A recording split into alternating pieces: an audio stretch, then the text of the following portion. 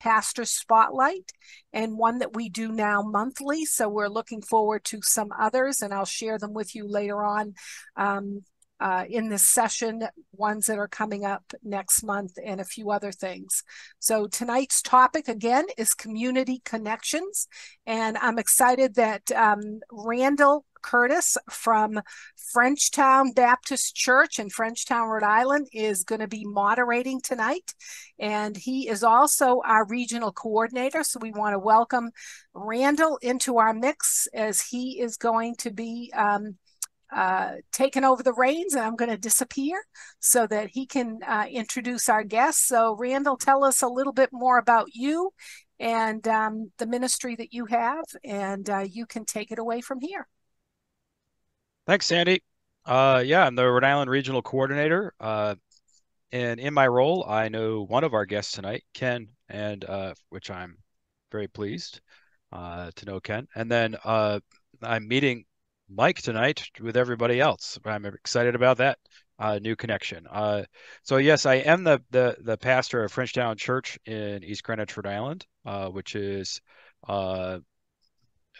just a great little church that's been around for 175 years. It's technically a replant, and I also have a role with the Baptist Churches of New England. But I'd like to get on to our guests. They're the real stars of the evening, so to speak. And so maybe let's start with Ken. Ken, can you tell us a little bit about yourself and your church? All right, hopefully this is working. So, okay, so I'm a co-vocational pastor. I work full-time during the day and I work full-time for the church. I've been there going into my 7th year now up at New Hope Baptist Church in Millville. It's about a 25-minute commute from my house. And I found myself going there when they were without a pastor.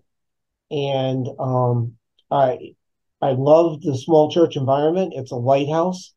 There were some immediate concerns that had to be dealt with. We redid the bylaws, redid the statement of faith, and we had them join BCNE, which was huge. And I'm just real excited to be a lighthouse in that community.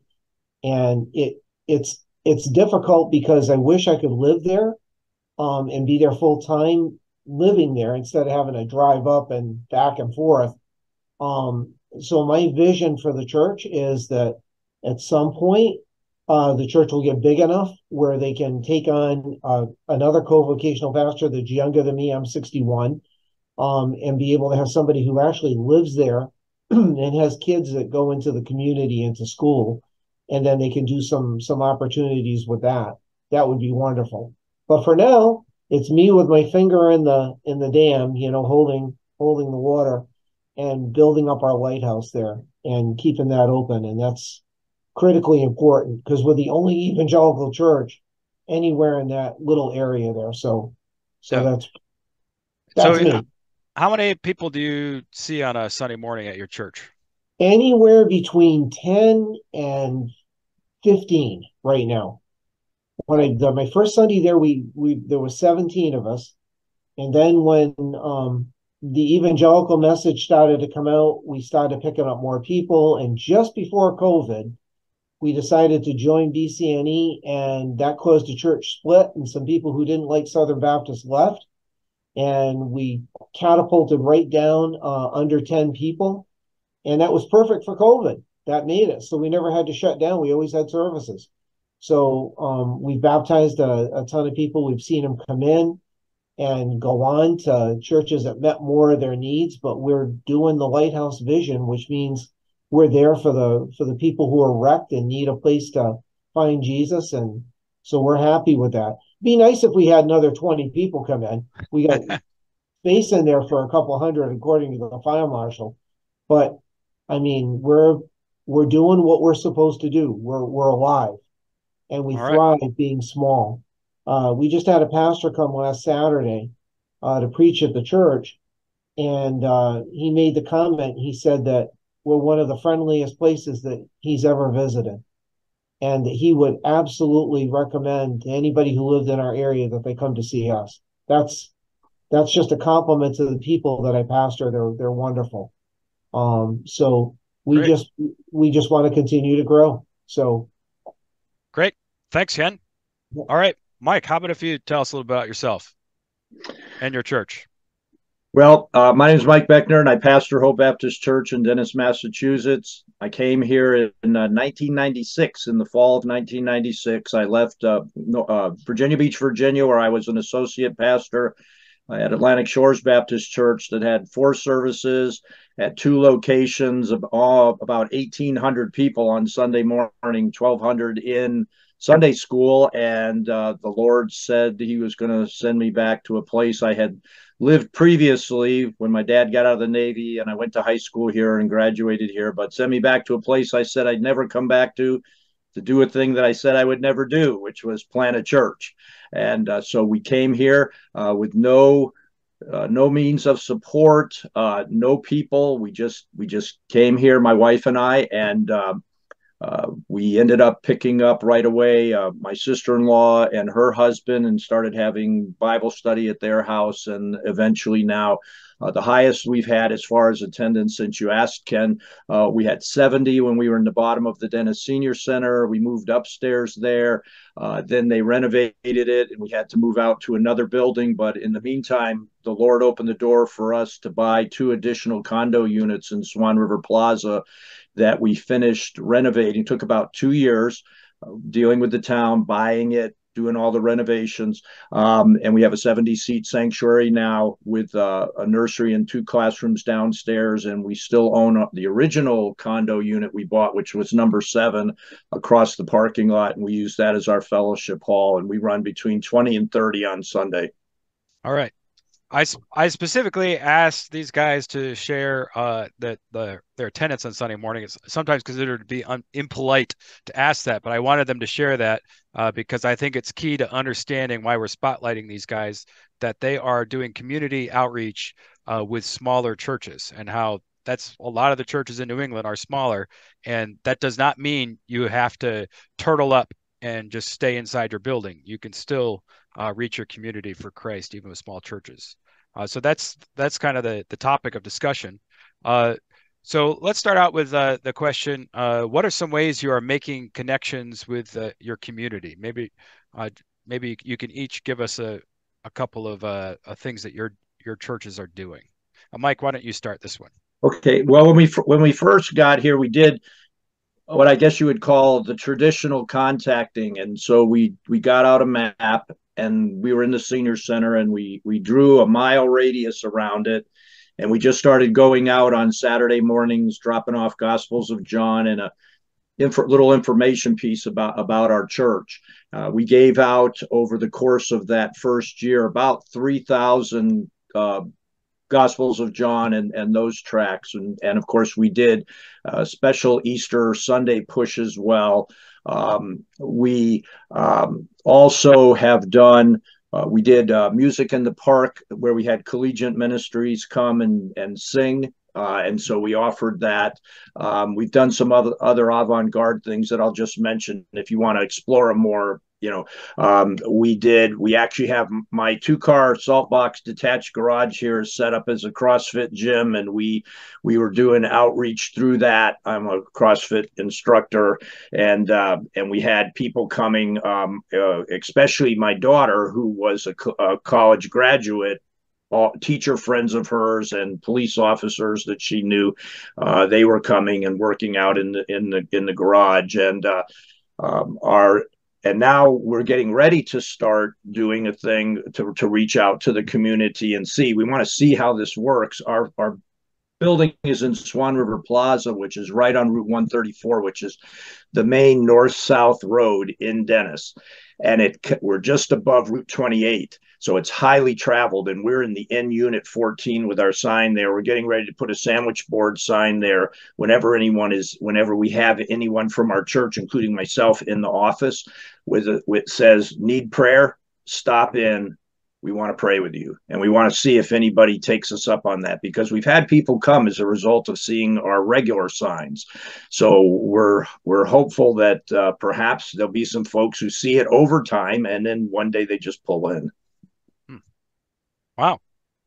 All right. How about you, Ken? So what have I done to reach out? Oh gosh, a little bit of everything. we just to give you an example, Palm Sunday this week, what we'll be doing is we'll be taking palms that we have and we'll be giving them out on the sidewalk after church to people that go by. We'll also be bringing some up to the nursing home that's close by to us that we had services in pre-COVID.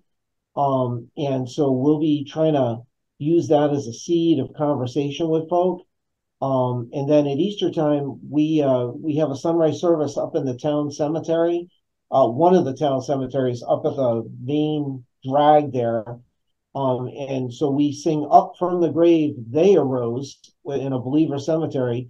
And then we invite people back for a breakfast and then our community Easter service. And so that's one way we do that. And then at Christmas time, we do a caroling up on the common. We invite the whole town to come out, and we've had the firemen and policemen help us with that. They transport our manger scene up there and set it up, and we have people bring gifts to the manger, meaning we advertise that it's for a crisis pregnancy center. So they bring things like diapers and things like that, baby stuff, gift cards for new moms, and we donate all the gifts to the manger to our local crisis pregnancy center. But people come and they sing Christmas hymns, and we share scriptures, and we do that just before Christmas. And then at St. Patrick's Day, we have what we do is we reach out to the firemen and policemen. We've done this 3 years now. Because Patrick was a first responder to Ireland, we invite our first responders in, and we give them a free corned beef and cabbage dinner with all the fixings. And I sneak in a little gospel presentation about St. Patrick's message up in Ireland and what the gospel is. And so that's been really good, and that gets people excited. And the police say that we're one of the few places that actually appreciates them in a time when people don't like police, where they're thanking them for their service, and we give them a safe place. We had this last one that we just did. We had 18 between their families and folk that came out from our town, first responders that came in, and it was really fun. They just got to relax and chat and talk and with us, and people who say that they would never step foot in the church because lightning would strike them or the place would catch on fire. We try to get them in with all kind of other things that we do. We've done on Halloween.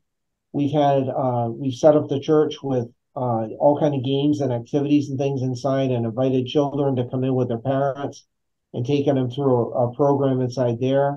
COVID killed that the last time, but we were doing that. So anything that floats, anything, we'll try all kind of different things. And there are people that come into it. It's a slow go. It takes a while to get to know people, and I appreciate the pastor here who's saying that he's been there, 25 years or something like that in your location. I've only been there, I'm going in my 7th year, and I still am getting to know people around. We have to hang a open sign out because people keep telling us, "Oh, we didn't know your church was open." So we try to have things on the lawn, signs for the different holidays. And this week we're going to be setting up a big rock scene that we roll the stone away from for Easter for the tomb, and it's a double thing because it's also for Palm Sunday. Shows Jesus riding in, and then we cover that up with a rock that we roll away. And so we use the lawn, you know what I mean? Because people drive by all the time, and so they're seeing a hidden message. Yeah, I thought that was interesting when Mike was sharing that they've used the sign, and then I'm like, I know Ken uses his signs. Yep. So both of you are finding signs to be something effective to use. I think it's a silent preacher. There's no such thing as a silent preacher, right? Just kidding. Yeah. There is with the sign, right? So it's also interesting that Ken mentioned about the fire department, because we're in discussions right now with the fire department, which is on a diagonal over the trees behind us. You can almost hit it throwing a baseball. And I was just over there a couple of weeks ago because we have to get our annual inspection, building inspection, and talking with them and asking them what we might be able to do to minister to the firehouse there. And so we're in active discussions now about how best to serve them. And I think that's one of the, because I think our fire department in particular, because they make so many emergency calls, they'll be a great resource because they meet people in need all the time. And so, that's an exciting thing. And we also, prior to COVID, Ken had mentioned, I guess that's kind of a demarcation line in a lot of our ministries. We, God actually had a nursing home, Pleasant Bay Nursing Home, called us up because they had a church that was doing a church service on during the week, and they had called up. And if you can believe this, I know you folks who are on are going to find this hard to believe. This is exactly what happened. The lady said the church that was doing it each week or each month, once a month, called up and said that their church has gotten so big that they can't come anymore.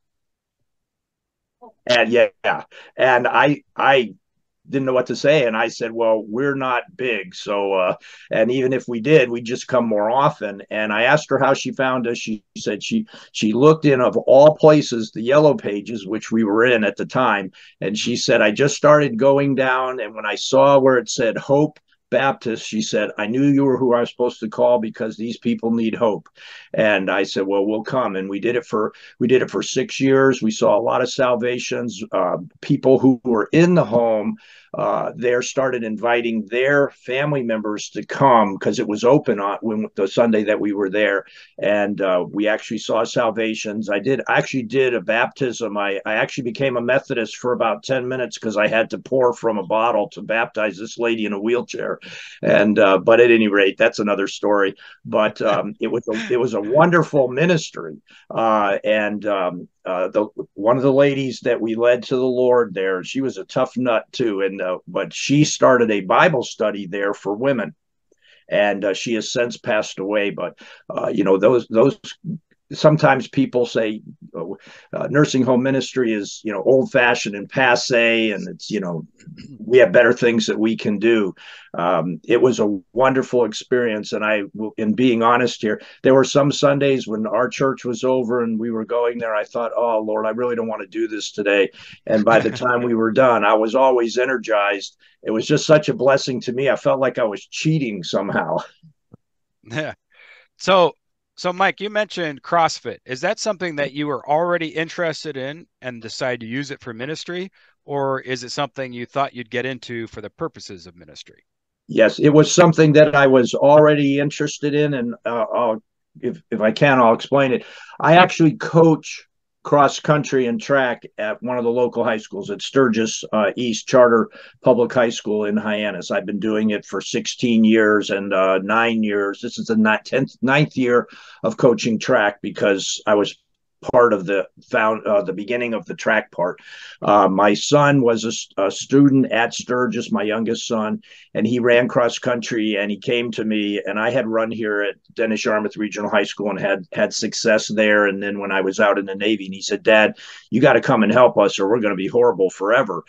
And so I said, well, they're not looking for an interloper for sure. Well, it turned out the interim coach was a guy I knew from high school, the way God worked. And so I helped that year, and then they had an opening and they asked me to apply, and they hired me. And I explained to them I was a Southern Baptist pastor. I said, you know what you're getting into? And they said, you're what we need. And anyway, so that has been a great opportunity. But through that, another friend of mine who was a coach was involved in CrossFit, and he said, why aren't you involved in it? And when I saw what it was, I just fell in love with it. And I also had done 5 Tough Mudders, so that's kind of what my family does. And so we were working out in the garage, and my daughter kept saying, Dad, I have a friend who wants to come. I know somebody else who wants to come. Is it okay? And I just said, okay, yeah, bring them. And that's when we realized, think about Henry Blackaby experiencing God. What is God doing? He's bringing these people. He's bringing these people here. So, all right, we better get hot. And so that's what we did. And so, in a given week, we'd have anywhere from 10 to 15 different folks, ages 18 to 28 who were there, and I was training them and competing at the same time. I was competing in those days. At 68 now, those days are a little bit behind me, but it was great because you're meeting people on the ground where you have that common interest. and it was easy to say to people when I was, as it is with my cross country team, explaining to them the way you've been created is marvelous. And the spine is the greatest mechanical invention ever, and God put it in you, and they'll listen to you talk about how they're created and that they're created in the image of likeness of God and they have value where they probably wouldn't anywhere else. And so I say to people all the time, what do you have in your hand? I mean, that's what God said to Moses, right? What do you have in your hand? Well, throw it down. And so I say to pastors and Christians all the time, what is it that you have in your hand? What is it you do? For a while, we had a lady at our church because there was a lady who knit. And so she offered to teach women to knit. And she had 6 to 10 people there, and they knitted blankets to give to the Crisis Pregnancy Center here on the Cape. And so those kind of things dovetail, right, Ken? You do one thing and it assists you in doing something else as well. And they're very small things, and it doesn't take much effort and just a little bit of time and maybe a little bit of money. And then we were able to get yarn donated for free and that kind of thing. And so, as you were saying about small churches, sometimes I think we start thinking about, these grandiose global kind of things, but there's so many smaller things that we can do here that have big impact. Yeah. Well, and I wanted to point out that this is another area of commonality between the two of you, because Ken, can you tell me why you in particular do your Easter sunrise service at a cemetery? That's very specific to you. Uh-oh, we've lost you.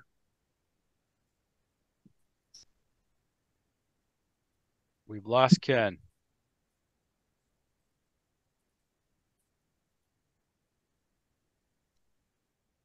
Well, what? We'll wait a minute. You want to ask me that same question? Specific to us? Well, I was just pointing out that the CrossFit was specific to you. There's a specific reason for Ken. I don't know if we can get him back on. There's a specific reason for Ken that he does stuff in a cemetery, and I think that is interesting how he uses something unique to him, and maybe we'll get back to it. Well, we've had some people who heard, other churches who have heard that we were doing CrossFit, got in touch with us to ask us about that, and said, like, how did you get started? What how did you make it work? How was it received? And so I wasn't expecting that, because we weren't advertising it. Huh. Well, right, Ken, can you hear me now? Yes. Okay. So explain why you in particular do your sunrise service in a cemetery. All right. So we were, we also, I want to mention another thing before that. When the Catholic Church existed up the road from us, it's since moved and consolidated. We did a Good Friday walk with them.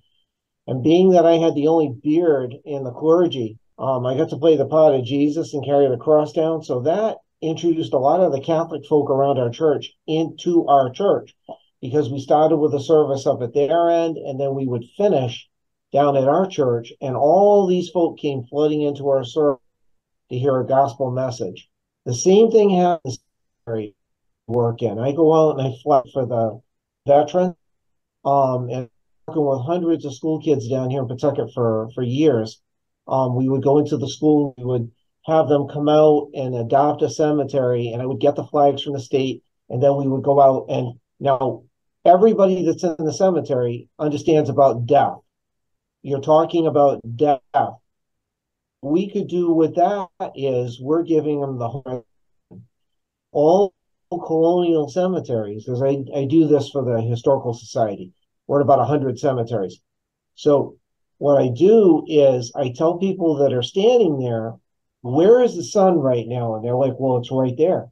And I say, well, all these graves are facing east. Their feet are facing east.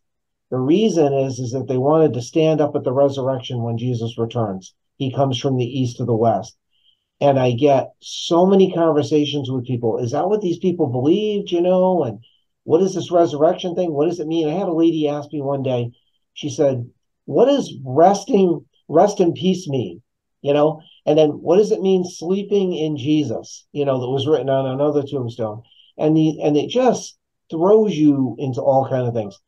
One of my favorite stones, and I got to tell you here, and this is only going to happen.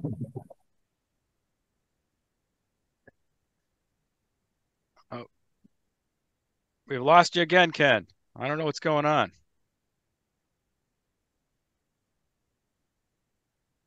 So if you didn't pick up from that, the reason I'm asking Ken about cemeteries is that Ken is involved with cemeteries for the Historical Society in Rhode Island.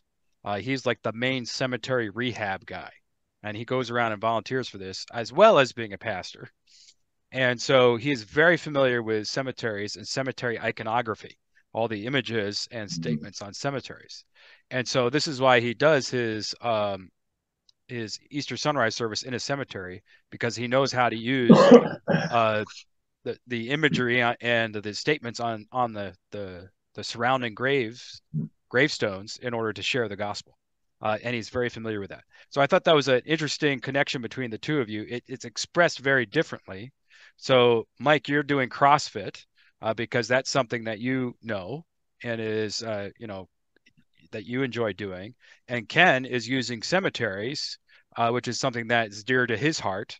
And so you guys are using what you're familiar with and your own unique talents and gifts in order to do outreach. And I think that that is really cool. And now, Ken, you're muted. Who has a sunrise service in a cemetery? Right. The cemetery guy. Yep.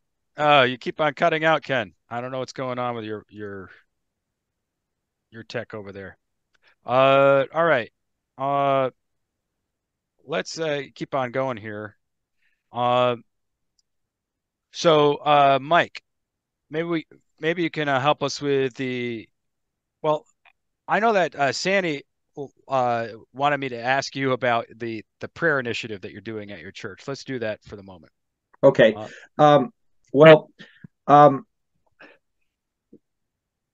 of the things that I'm convinced of is that not the fastest, that's not the right way to say it. The best way to reach people is by engaging them in relationship.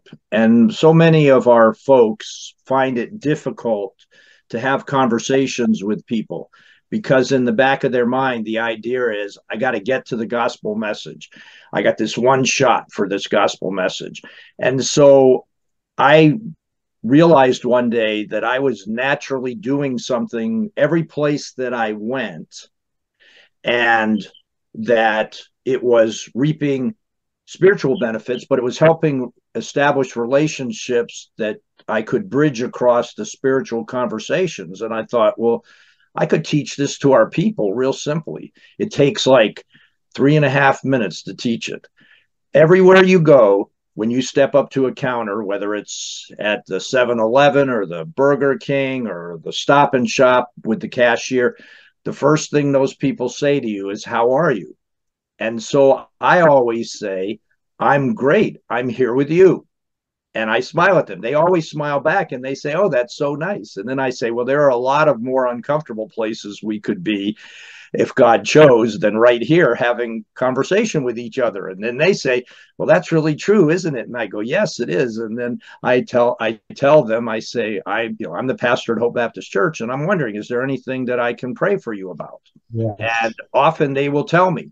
Now, I don't always get to the prayer part the very first time. And that's kind of, I don't know if it's the ingenious part of it, but I always make sure that when I go to Stop and Shop or whatever, I look for that person again. And I go through that line every time until I get to the place where I can say to them, hey, listen, I said, I come through and you ask me how I am. I ask you how you are. Is there anything that I can pray for you about? And we also take this booklet, this 7 Wonders booklet. It's just a really great, it's a great piece with 7 questions that people wonder about. Do I have value? Is there life after death and all? And I hand it to them over time. I'll carry it and I'll say, hey, I was thinking about you this week. And how have you been doing? And hey, I thought you might find this interesting. And so we've taught our folks to do that, and they all put a little bit different spin on it. So when somebody says to them, how are you? They'll, some of them say, oh, I'm having a great week or whatever. But the bottom line is just simply, in a relaxed fashion, begin establishing that relationship.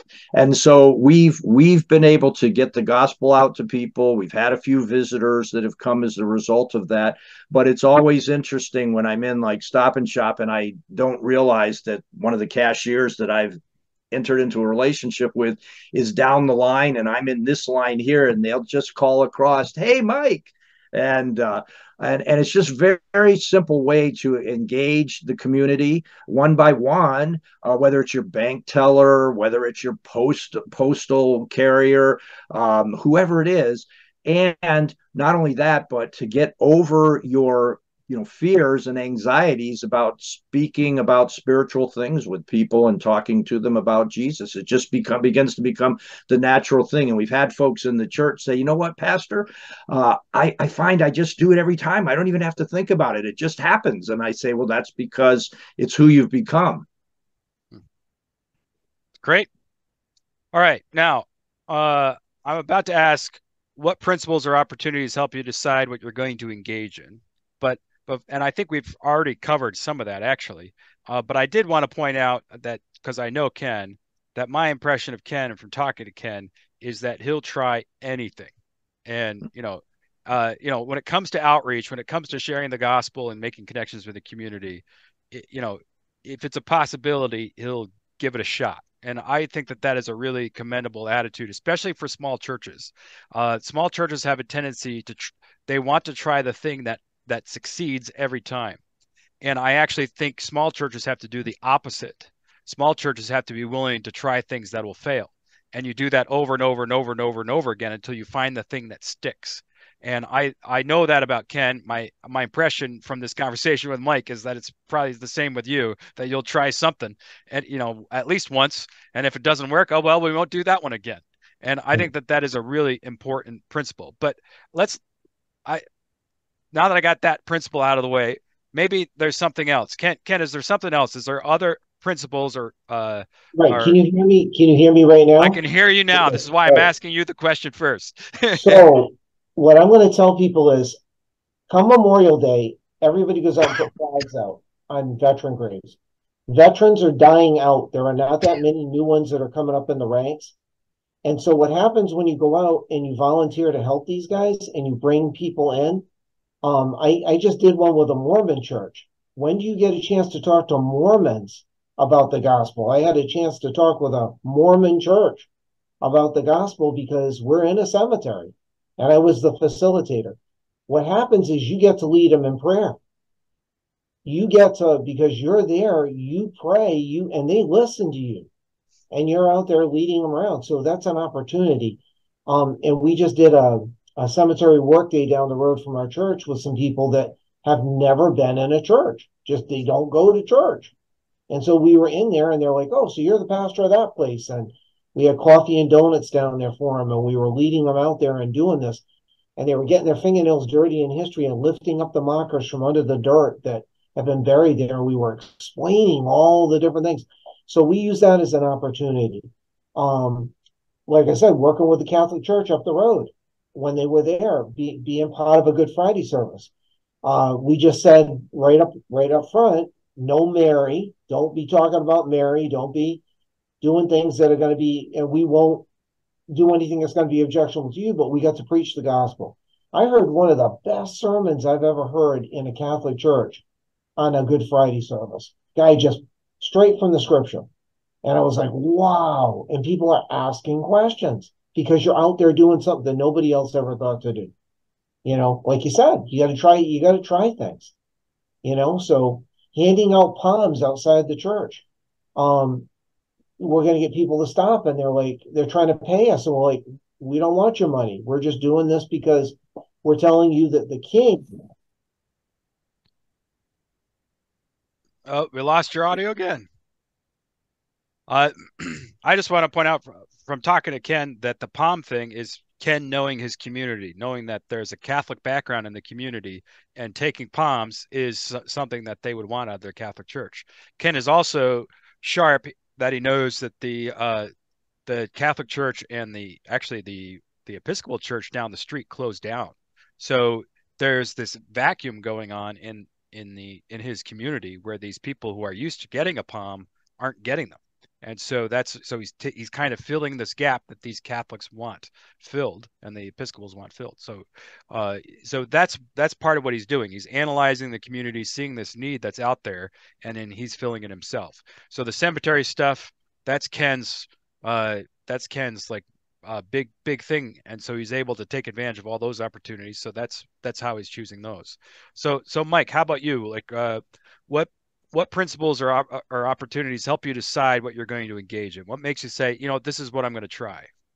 Well, one of the biggest things is we look at what the gifts and the talents and the abilities and the things that individuals are involved in. What's their passion? For a number of years, we Christmas caroled at Patriot Square Shopping Center, and we had anywhere from 6 to 8 people, and we were there for 3 to 4 hours, 3 different nights during the peak of the shopping season. And I'm telling you, that is like Tesla and all the other companies should bring their cars there to test. It's such a wind tunnel in the winter, but people asked us, other churches asked us, and so we had a banner, and it said Hope Baptist Church's gift to our town, and we were there caroling. It was just, we were doing it as a gift to the town. People tried to give us money when they went by, and we were like, no, we're not. That's not what we're here for. Well, couldn't you give it to a charity? We're like, if you want to send it to a charity, do it. We're doing this for you. And cars would drive up and roll the windows down, and you'd hear the people talking. We'd give them a Gospel of John, and some folks from other churches who went by said, "How did you get to do this? How did you get them to let you do this?" And we looked at them and we said, we went to Chamberlain Real Estate, which manages it, and we asked if we could, and they said yes. And so I'd say that sometimes what's the principle or opportunity? Well, you think God may be leading you to do this, and then sometimes you go, yeah, but they'll never let us do it. Well, don't say that. Just go and ask. And when you ask, just ask. Not a lot of other words. Just say this. We've been praying, and we think God would have us do this as a gift to our town or to bless you. Can we? And then just stop. And they'll stand there for a few seconds. Sometimes they say, "We'll have to call you back. Nobody's ever asked us that." Or sometimes they go, "That'd be wonderful." Well, the Christmas caroling thing, when we asked, they turned and looked at each other in the office and said, "How come nobody's ever done this before?" And I knew we were in. Yeah. So my guess is part of what made you think that is you actually had people that would enjoy singing for 3 hours. Yes. Well, let me just say that the pastor and my worship leader at the time, we sang for 3 hours, and we had 1 hour shifts for our people who came and filled in. So, okay. But you had to have people who are willing, yes, and interested in doing that. Yes, and that's one of the big things. I think one of the reasons why some things fail is because and I don't want this to sound wrong, but we hear about things that happen in large churches, and then we think, well, maybe if we replicate that here, and like you were saying that Ken knows his town, and we know our town. I don't think we know our town as well as we might, but we're working on it. And plus, needs of places change.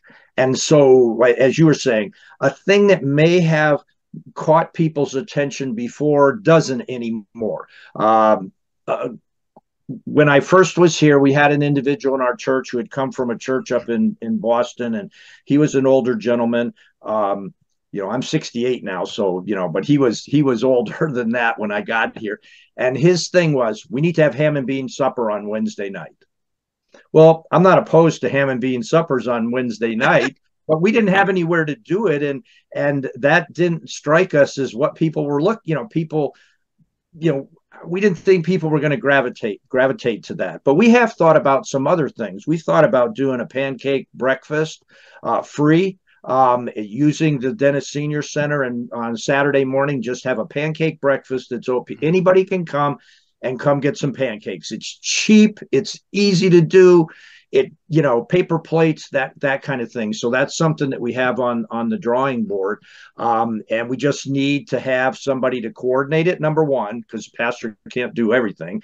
And number two, people that will stick with it once we start it, because the only thing worse than, I think, that not doing a thing, trying a thing, is you do it and it's successful and people are looking for it, but it disappears and they don't know why. Yeah. Yeah, I like that. Yeah, we tried caroling at our church multiple times because we had people who wanted to carol, but the people who like to carol in our church are getting older, it's getting harder and harder. Yeah. And we recently tried it in a new neighborhood that's closer to the church than what we had been doing, and we had the same experience where people wanted to give us money. It was awkward for them. They didn't know what to do.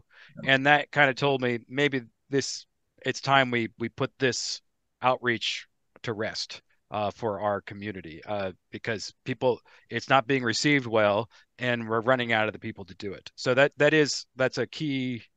And the reason that we didn't go into a neighborhood just because we thought we'd get a bigger bang for the buck there by being at the shopping center with all the foot traffic, and it's been a few years since we've done it, but at our church, when we have to shift gears, we put things in suspended animation, which means they could come back, but usually they don't. But but at least that way, so people say, they go, so we're going to axe this, and I go, we never axe anything. We just put it in suspended animation and see when God might want to use it again in the future. Yeah, the idea never goes away, right? The idea never goes away, and who knows? Vinyl records are coming back, so caroling may come back. So have you guys tried a community caroling event, like where you go up and you do like on the town common? We did it at a shopping center. Yeah. So, okay. That might be what he has for a common, Ken. Right. Okay. Not every town has one. So, right. So, all right. So, unfortunately, we only have a few more minutes left to cover this topic, but I want to start with Ken on this one, and that is, I'm going to ask the question: how are you encouraging your church to get involved with the community? So I'm actually going to emphasize the encouraging part, the motivating part. I am interested, especially with small churches.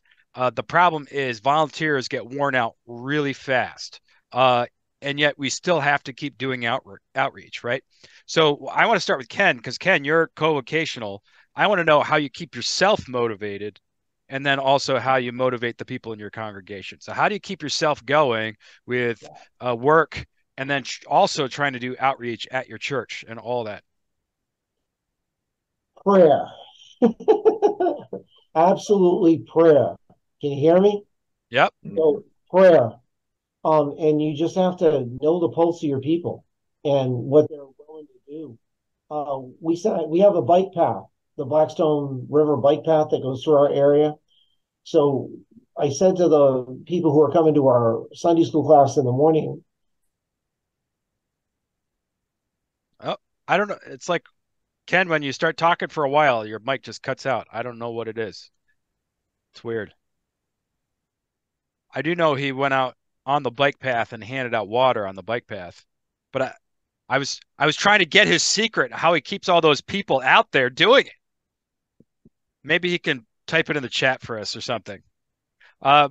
Because we have so few minutes left, Mike, how about if you can answer that question? Maybe how you keep yourself motivated and how you keep your church people engaged. Yeah, well, first of all, I think one of the most underestimated things in the church, sadly, is prayer.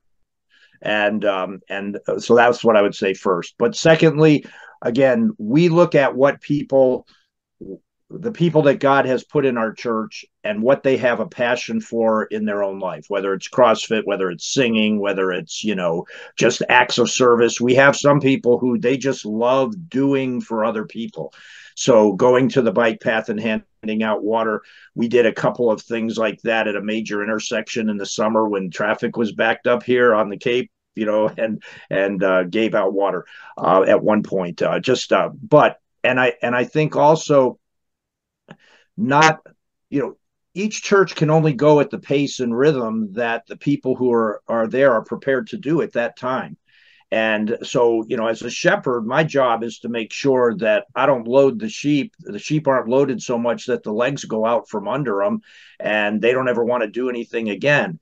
And so, I tell our congregation all the time, and young pastors that I meet, is that we can't do everything for everyone, but that shouldn't keep us from doing what we can do for the ones that we can do it for.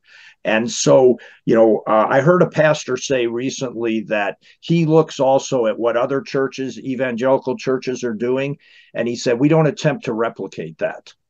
If this church has whatever the particular thing is and it's going great guns, he goes, then we don't need to replicate that and compete with that. We can put our efforts in this thing over here. And so I think that's important. And I think that sometimes pastors have to give themselves a break, in all honesty, because we feel guilty. We're just not doing enough. I mean, I've been here for 26, going on 27 years. High of 70 people. We run 20 to 30 right now. We've got this new little sanctuary that we know we could load up twice if God would send the people.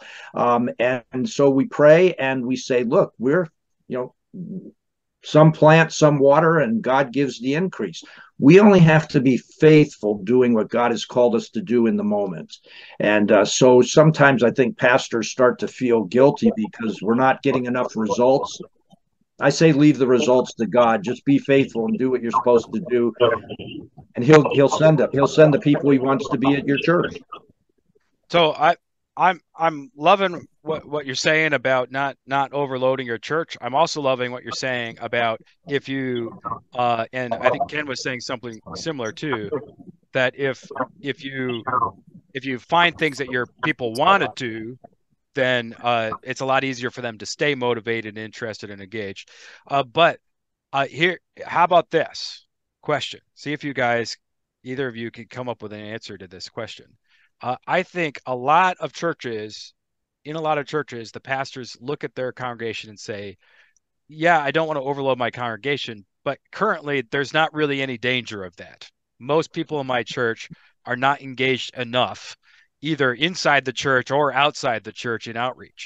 So is there anything that you guys have done that have helped kind of light a fire under your people so that they get up to kind of a more realistic form of engagement?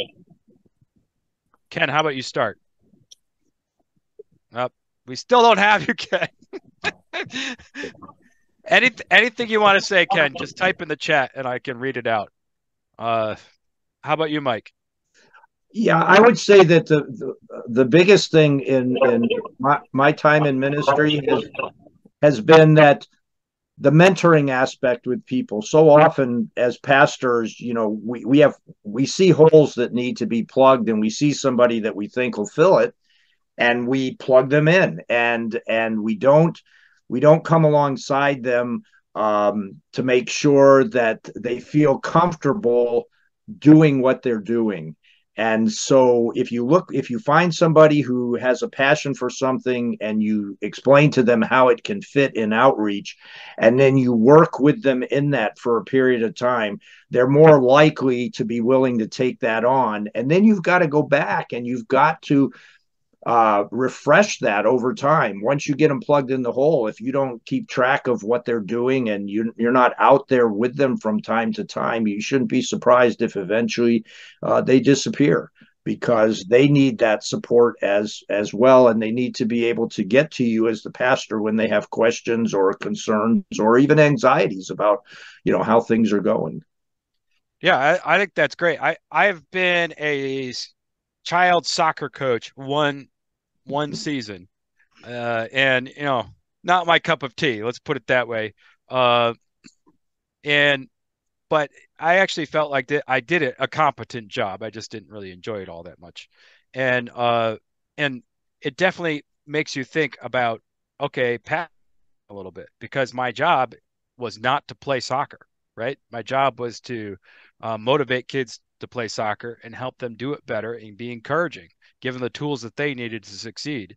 And I think about that as a pastor. The only difference is a pastor is also supposed to be doing evangelism, but what tools can I give those people, and how can I encourage them and come alongside them, take them off when they need a break and then send them back out pumped up and excited again. I think that's very good. Ken says that they had to de-emphasize numerical results, and he told his folks that they are one piece of a chain.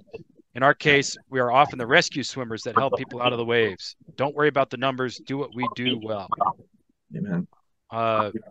So I think that's I do think and there's different numbers you can aim for. I'm about to write a blog post for the BCNE about numbers, thinking in terms of small churches, how actually numbers are still important, but you might think in terms of numbers of people that we actually made contacts with, numbers of people that came to our event. Hey, look, we're a small church of 25 people, but we just had 50 people come to an event. That's twice the number of people in our church came to our event. Stuff like that. You start looking for the numbers, aiming for numbers that are actually achievable for your church, and you don't have to count heads every time. But I'm just saying, like, hey, we had a lot of people come to our event. That's a big deal. We stood at the shopping mall, and I think of how many hundreds of people heard us sing and saw our church was there. Okay, so we had 3 people come to our church on Sunday, but we've also broadcast the good news of Jesus to hundreds more people. And those are numbers that you can actually emphasize and highlight. And Randall, you mentioned about coaching soccer, and it wasn't your cup of tea, but I coached youth baseball before I became a high school cross country coach, and I'll tell you, there are just so many opportunities to have contact with people you as a coach that you would never have.